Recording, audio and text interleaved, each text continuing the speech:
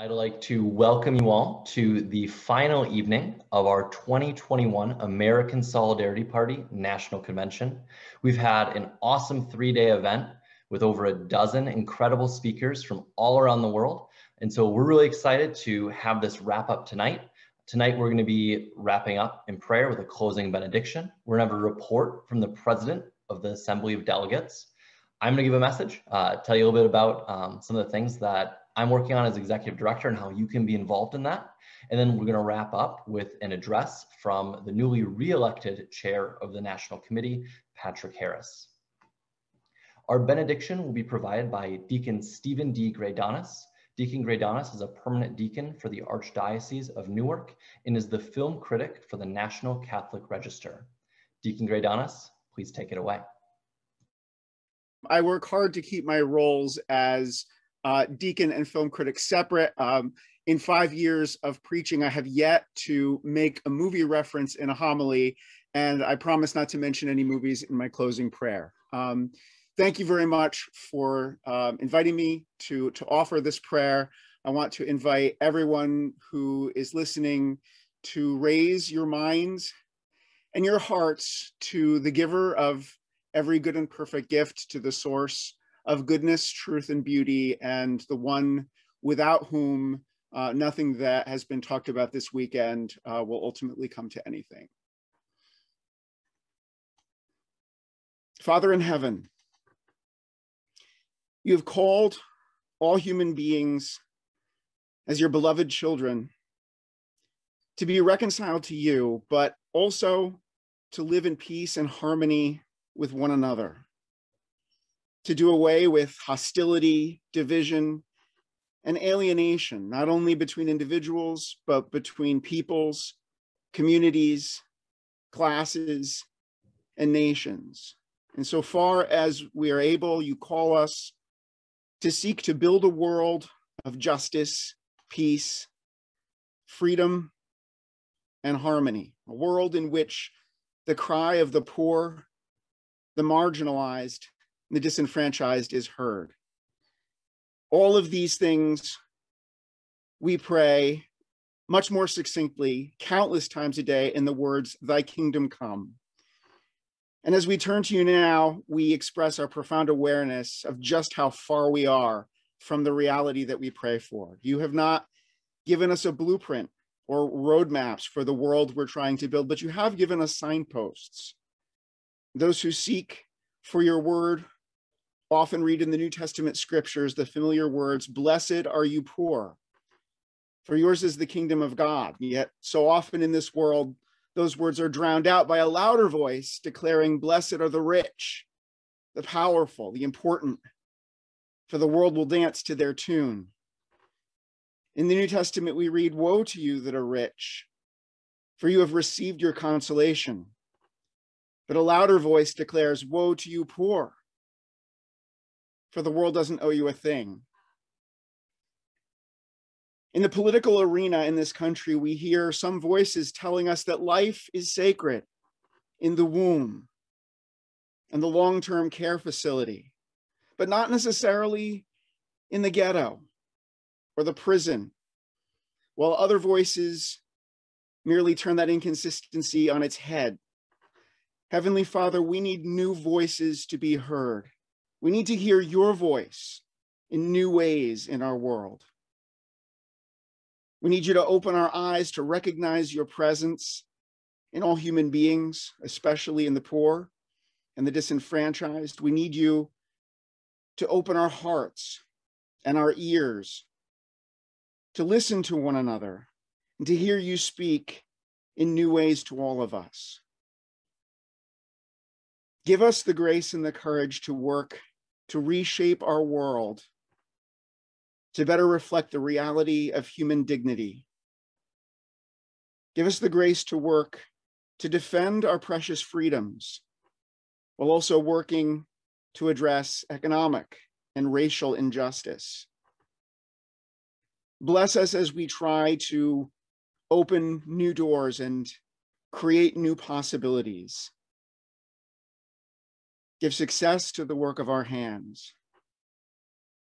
Give success to the work of our hands. Thy kingdom come. I offer this prayer through Christ our Lord. Amen. Deacon Graydonis, thank you so much for that beautiful, incredible prayer. We really appreciate you coming, and we appreciate you leading us in prayer to God in that way. Thank you. Thank you. I was honored to be a part of what you're trying to do here this weekend. Wonderful. With that, I certainly feel inspired. And so with that inspiration, with that directing of our heart toward our Creator, I'm going to turn it over to Valerie Niemeyer. Valerie has been serving the convention not just this weekend, but actually for a number of weeks since the delegates elected her. She's not a delegate herself, but the delegates said, we want her to be our president, to lead the convention. And she's done an incredible job, has given so many hours. She deserves all of our appreciation. But now I turn it over to Valerie, who's going to tell us a little bit about what happened at the delegate sessions. So Valerie, it's all yours. Thank you, Tony. It was a privilege, a humbling privilege. All weekend it was humbling, and all weekend it was a privilege to serve along with the delegates during the convention this year.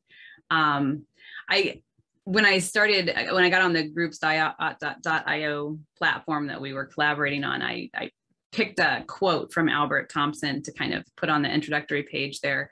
It's a quote that had stuck with me for quite some time since he spoke it, I believe, in an interview last year at some point during the presidential election season. But here's the quote. It says, "The American Solidarity Party is about liberating Americans to live in their communities as equal bearers of the Imago Dei, the image of God.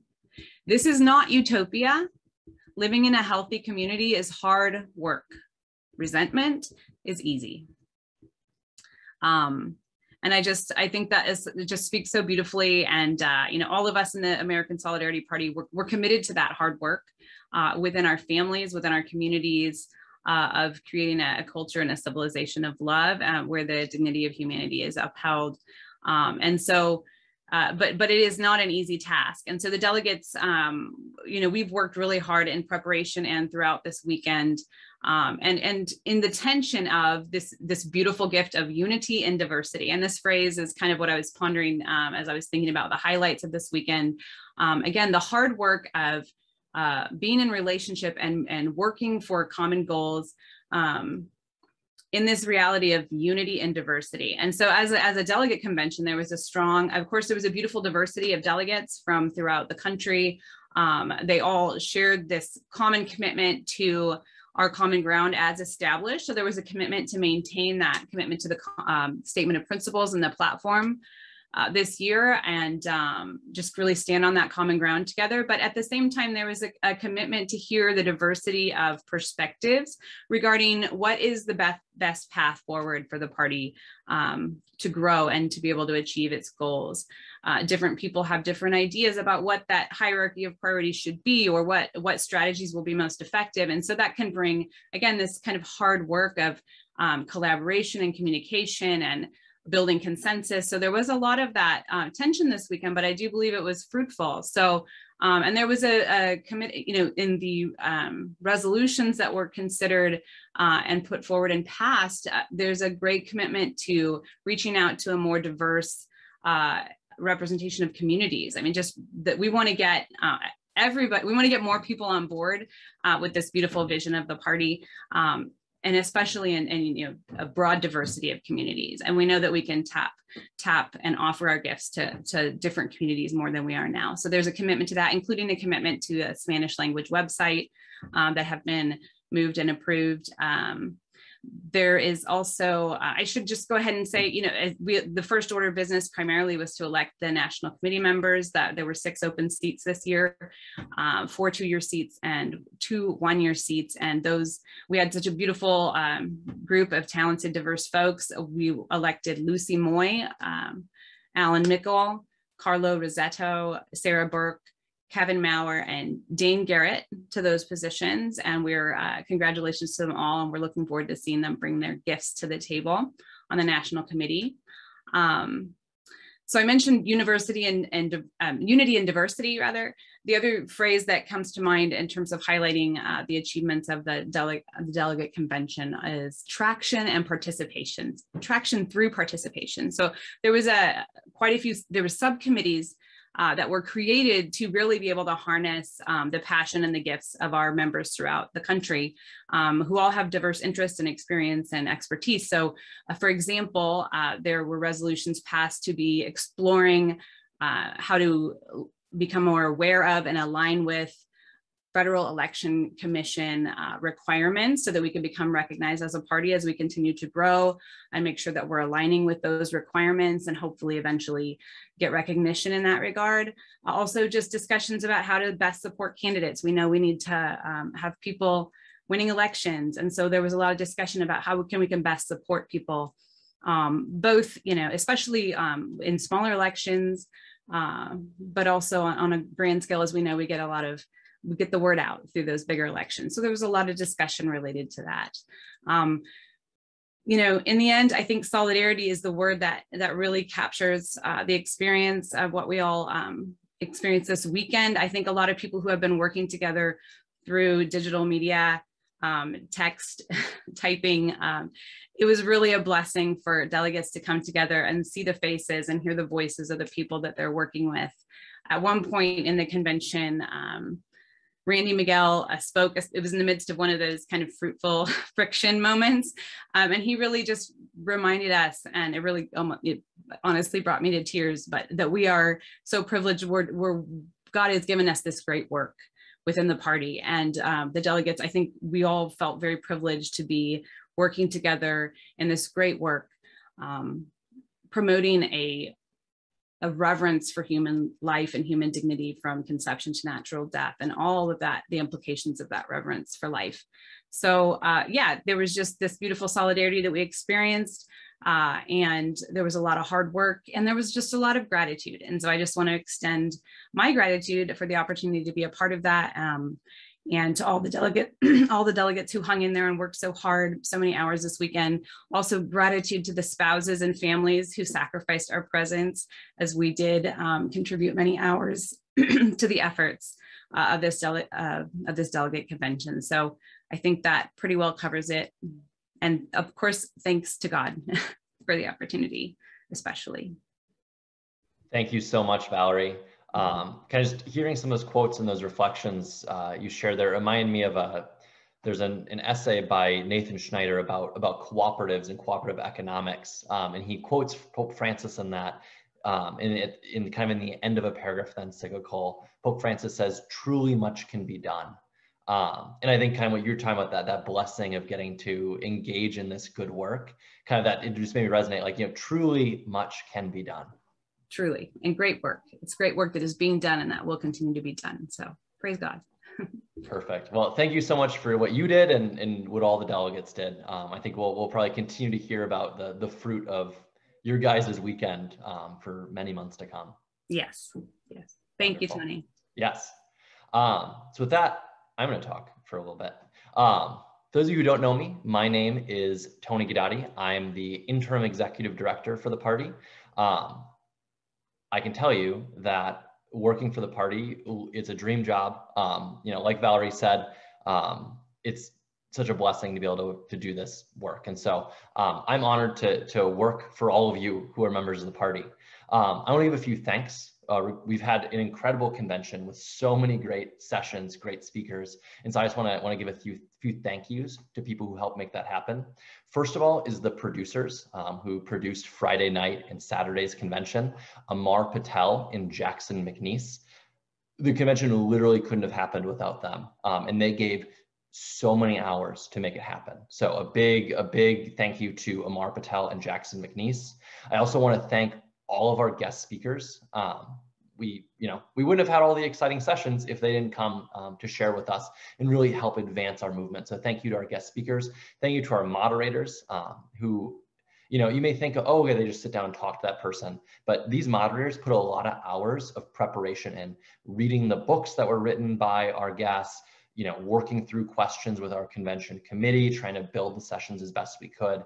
And so it's not an easy job. So a huge thanks to all the moderators, some of whom accepted kind of last minute asks and were totally flexible to help us out. And then last, I want to thank all the attendees, you folks who are on this call, the hundreds who were on the other sessions and the other days.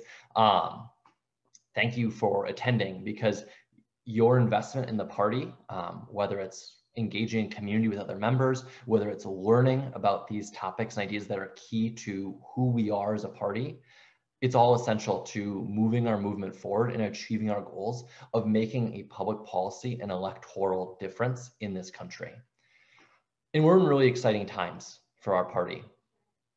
In 2020, we doubled the size of the party. And since the November election, in the last 6 months, I guess 7 months now, the party's grown another 20%. This is the time of year when most parties have their fundraising going down, their membership going down. There's not a lot of energy for elections. In our party, we're increasing our membership. Folks are being generous and continue to donate, allowing us to really plan huge things for the 2022 and 2024 election cycles. And we've had some really successful special election candidates. Talking about elections, our party's getting more votes than we've ever had before. The Brian Carroll presidential campaign got I don't know the exact numbers in front of me, but they got more than 500% increase over our 2016 presidential campaign. That was awesome. But then we had 2 special election candidates in April, and they did even better. So Ben Schmitz, in his Wisconsin State Senate district, he tripled the percent of votes that Brian Carroll got in Wisconsin. And Wisconsin was, we got 4th place in Wisconsin as a party of our size. That was an incredible success. Ben Schmitz went and tripled that. In New Hampshire, Stephen Hollenberg received 10 times as many votes in his one state House district. He got 10 times as many votes as our presidential candidate got in the entire state. All of the energy, all the momentum is on our side. And this is, I'm going to promise, I will write a blog post with all the data for you all on the party website.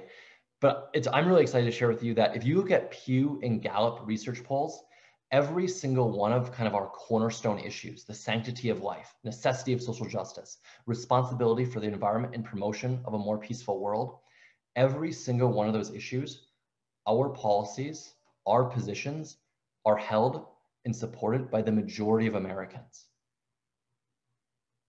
We are the party that most Americans are waiting for. And we have the momentum. And so now is the time for us to continue to grow, for us to strike while the iron is hot, and really prepare and say, 2022, we can make an impact.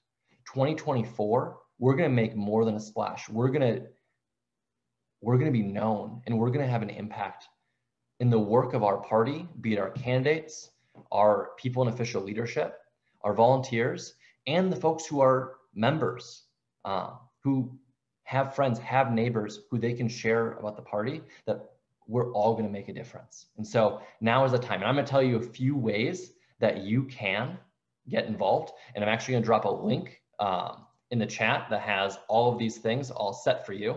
So you can just click links. I'm going to walk through them, some of the ways that you can get involved. Number 1, if you are not a member, become a member. Becoming a member helps us in so many ways. We're working on getting recognition from the FEC, the Federal Election Commission, to have full party status. That allows us to fundraise more money from folks. It gives us a bunch of other perks. But in order to do that, we need recognition with more members in more states. So becoming a member helps us do that. It also makes sure that you get access to a bunch of special events and opportunities we have, including a bunch of exciting new ones that are on the horizon that we're not announcing yet, but are coming. But to do that, you need to become a member. To do that, you can just go to bit.ly, bit.ly/support the ASP, or go to our homepage. There's a button in the top right for you to join the party to support us. 2, get involved locally. If you're already a member, get involved in your state chapter, your local chapter. Some places have county chapters. Get involved locally. And if you are not already connected to your local chapter, you can send me an email. My email is executivedirector@solidarity-uk.org. party.org. Send me an email, tell me where you live. I'll get you connected to people that are there so we can build up our party. Now's a great time to build the party. You know, more and more people are vaccinated, more and more public spaces are opening up. This is a great time to gather people together in person to make things happen, to spread our movement and get ready to support candidates. So send me an email if you want to get involved locally, executive-director@solidarity-party.org.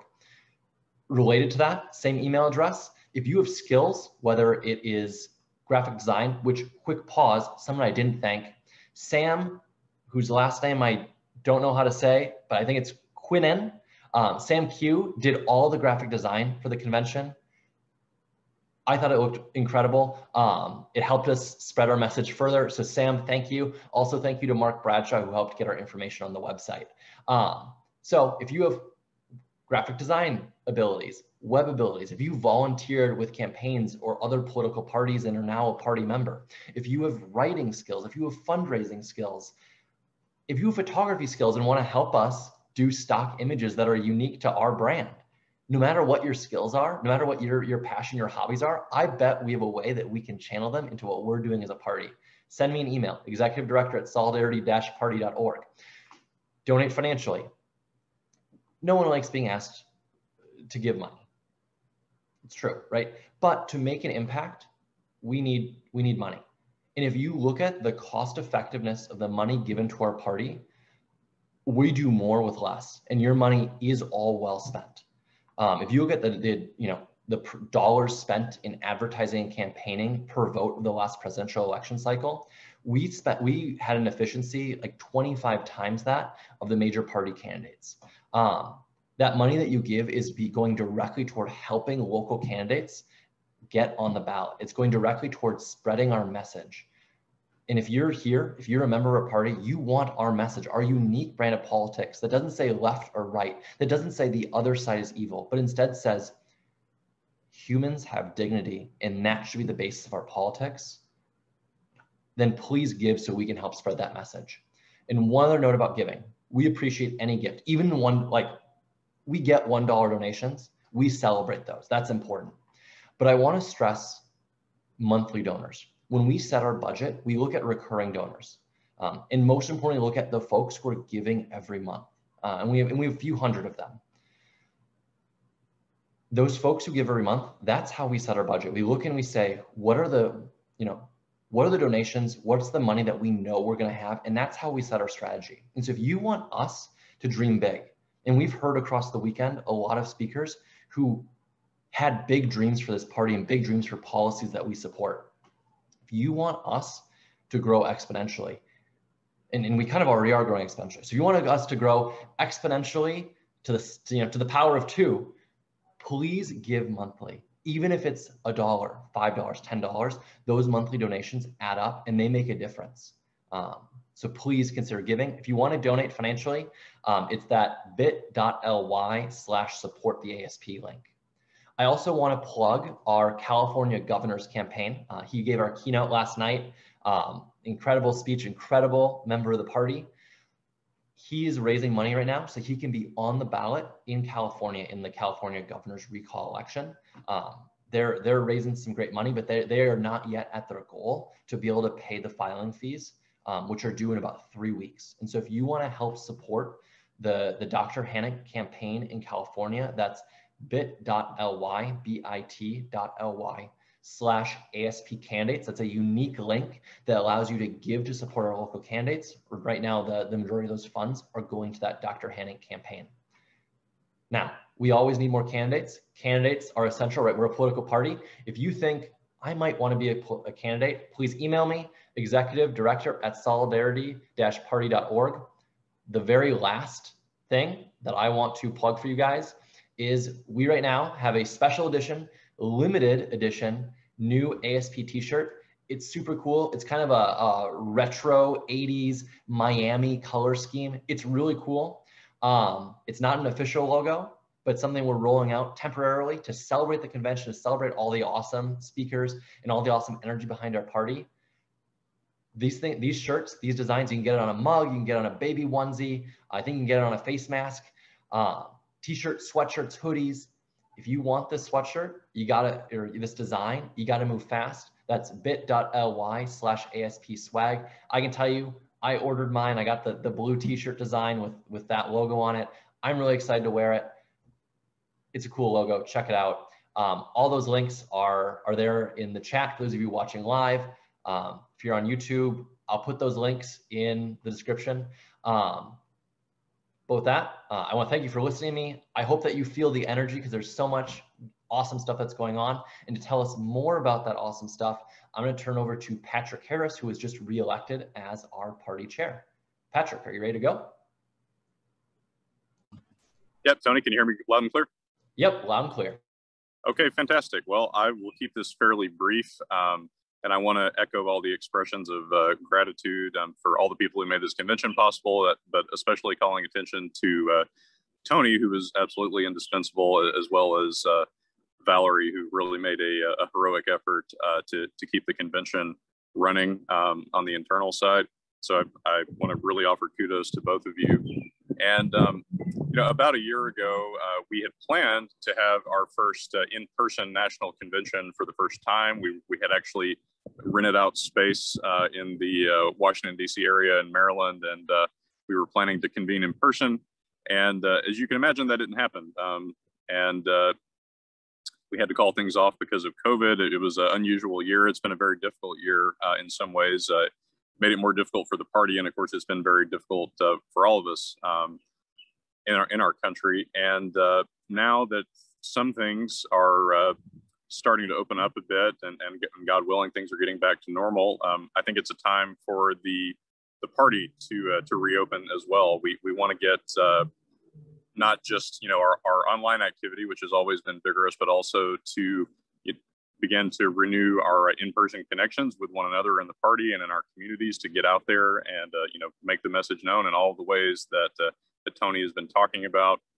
Because the truth is, we really are offering something that is unique on the American political landscape, and something that is needed, something that a lot of people are looking for. And from all the growth that we've seen in the past year, we know that when we do get the message out, people respond and will continue to grow. And so we can only expect that as we do get that message out, we'll see continued growth, and that will lead us to a point where we can really make a difference in this country. And with that in mind, I will bid everybody a good night. I will thank you for watching. If there's anything that you missed during the proceedings, we will have everything up on YouTube and social media for you to check out soon. But thank you for joining us at the 2021 American Solidarity Party National Convention, and God bless and good night.